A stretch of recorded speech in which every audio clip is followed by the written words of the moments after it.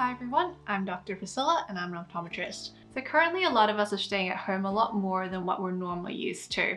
And this stay at home or work at home situation has really changed the way that we interact with our devices, and we're spending a lot more time on these screens. So with prolonged screen time, you can get something called computer vision syndrome, or it's also known as digital eye strain. And this affects up to 90% of computer users. This is when eye problems or symptoms arise from extended screen use, whether that is on your computer screen, phones, or tablets. So you can get symptoms of headaches, sore eyes, feeling of tiredness or eye fatigue, dry eyes, blurry vision, light sensitivity, or neck and shoulder pain. And how bad your symptoms get is associated with exactly how long you spend on your devices. So the longer you spend, the worse it can be. There are a few things that you can do to stop and reduce digital eye strain.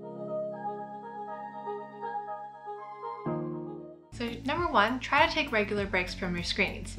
So when you're focusing on things up close, you have eye muscles in your eyes called ciliary muscles that contract to maintain the focus. By spending long periods on your screens, your eye muscles get tired and sore from excessive contraction. It's just like how your arms get tired from doing a lot of weights. So remember the 20-20-20 rule.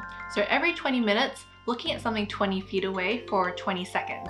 And you can also have a little bit of a stretch during that break too. You can download apps on your phone or computer that work for iOS or Android devices, such as the iCare 20-20-20 app. And so it reminds you every 20 minutes to take a break. There are plenty of apps out there that do exactly the same thing, so you can just try and find the one that works best for you. So number two is remember to blink.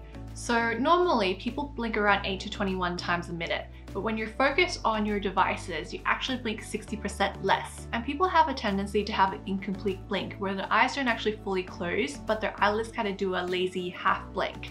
And this is especially prominent when you are on devices compared to if you're reading on paper. And when you're doing half blinks, you're not redistributing the tears across the surface. And so the lower part of the eyes dries out a lot quicker, and this causes dry eyes. So to add to the 20-20-20 rule, when you're taking that break, also try and make a conscious effort to try and blink more or have full complete blinks.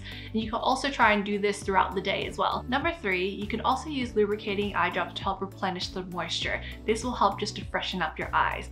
And if you're a contact lens wearer, dry eyes from digital eye syndrome can be a little bit worse. And so you might need to put the lubricating eye drops in a little bit more frequently. Australian guidelines suggest to put one drop in 2 to 4 times a day, or you can do more, or alternatively, you can just switch it up with some glasses. Number four, depending on where you are in the world, you might be using your air conditioner or your heater a little bit more frequently. But try and direct the air current away from your face. And if you're in a dry climate, a humidifier will also help. And all this is to try and prevent the tears from evaporating from your eyes too quickly. Number five, get your eyes tested to make sure you have the most up-to-date prescription. If you leave your eyes with the wrong prescription, although it might feel clear, your eyes might be exerting extra effort to try and maintain that focus. And so this will cause eye strain. Alternatively, if vision is unclear, that is also going to cause problems for obvious reasons.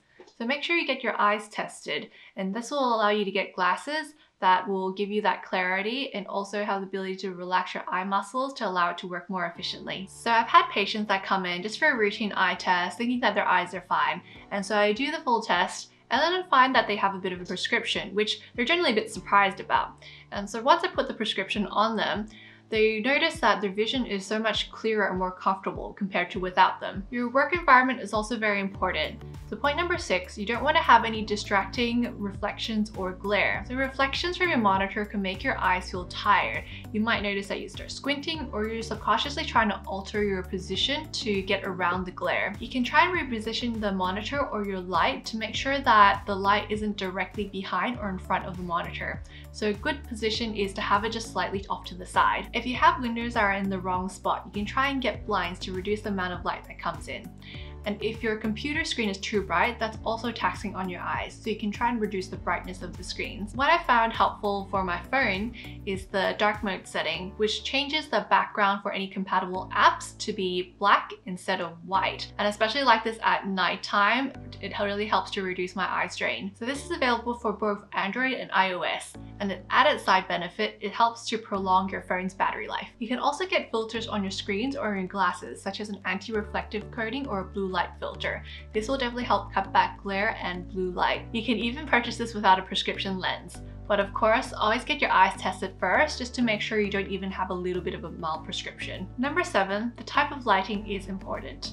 So we need to look at the color temperature when considering the most comfortable light for your eyes. And this is measured in kelvins. So if you look at the color temperature spectrum here, this shows us different color temperatures ranging from 1000 to 10,000 kelvins. You want to try and use a natural light bulb, which is around 5,000 to 6,000 kelvins, rather than a fluorescent lamp, which is about 3,000 kelvins. And natural light is more balanced and it mimics natural sunlight, which helps you focus and reduce eye strain. If you're unsure what Kelvin temperature the bulb you're buying is, you can always check the bulb packaging label as it should be there. So you can have this bulb on your desk lamp and try and direct it onto your workspace rather than into your eyes or onto your monitor. And this helps to ensure your workspace is well lit. And try and keep your screen and the surrounding area the same brightness as well. So if the lights in your work or study area isn't emitting natural light, I'd suggest you change that. On the other hand, if you're lacking natural light in your work setup, you can use a desk lamp to fix that. With the desk lamp, try and direct it over the top of your workspace and don't have it directed to the monitor or into your face. This will help to reduce any glare or shadows. Number 8, you want to make sure your computer screen is acceptable distance away and appropriate height.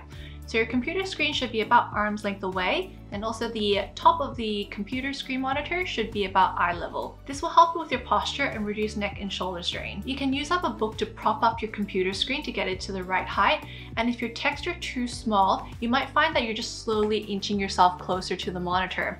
But what you can do is just enlarge the text size. For phones and tablets, a good rule of thumb is to keep it a distance from your chin to the elbow. And this is what we call the Harman distance. So here's a quick summary of all the points we discussed. Number 1, remember to take regular breaks, the 20-20-20 rule. And 2, make sure you have full complete blinks. 3, use lubricating eye drops. 4, redirect any air conditioner or heater away from your face and use a humidifier if required. And 5, get your eyes tested. Number 6, reduce glare reflections either by positioning the light to the side, or reducing your screen brightness, or having a filter for your screen or coating on your glasses. Number 7, use a natural light bulb where possible. 8, position your monitor arm's length away and eye level, and have your phone or tablet the Harman distance away. Remember, life right now is temporary, and if you're spending more time on your devices more than what you normally would, that's perfectly fine.